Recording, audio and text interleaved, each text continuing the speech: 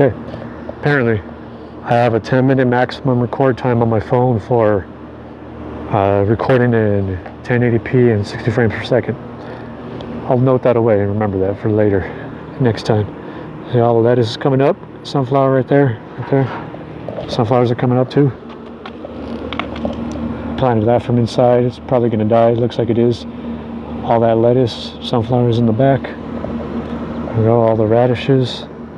Doing exceptionally well.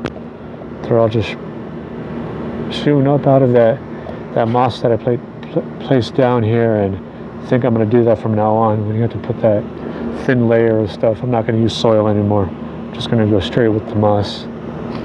It's only a few dollars anyway. It's worth it. It makes it a lot easier for these very light vegetables to come in.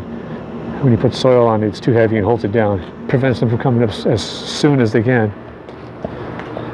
And all these carrots are going to be coming out, so next week I'm going to have this new bed to work on.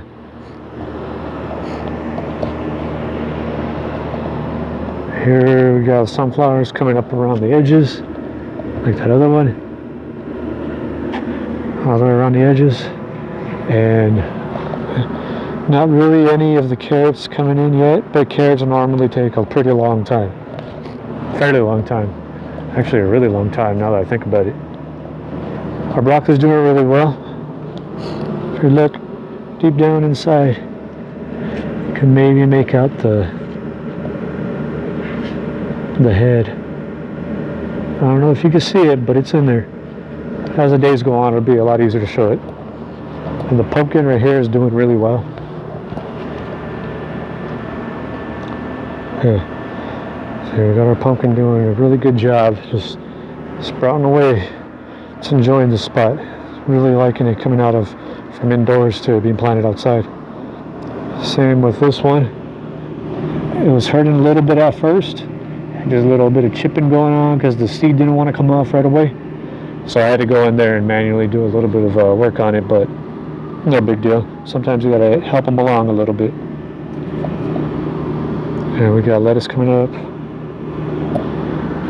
More lettuce. And more lettuce. Those corn probably won't make it, I don't know, but we'll see in time.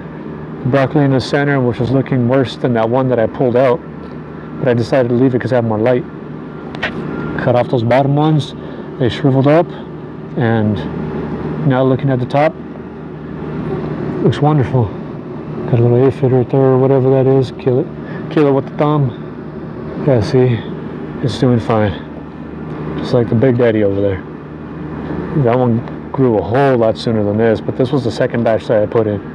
And out of maybe, let's say, 4 or 6 holes that I put here of seeds, the first time only that one really came out.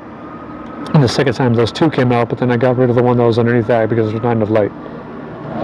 And one last thing, so we got the portable bin here for lettuce, and it's doing really well. Nothing but lettuce all over, and it's looking good. This is going to be a wonderful thing for, you know, during the summer. Come home from work, step right out the door,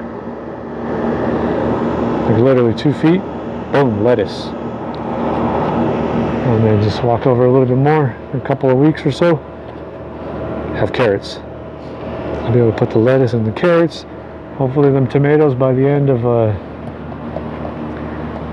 of summer, like maybe end of July, August, have a bunch of tomatoes from that one and this one. But that back one, I don't know.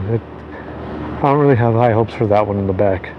But this front one I do. This is the one that I'm looking forward to most because it's heat tolerant. It's made specifically for California, pretty much. And Ben is chomping away on some sticks. And with that,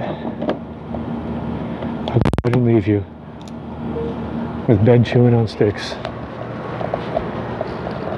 Is that good, boy? All right, we gotta pick these up. Okay, you play a little bit, and then we'll pick them up and head on inside. Okay? All right, good boy. Yeah, play with your sticks.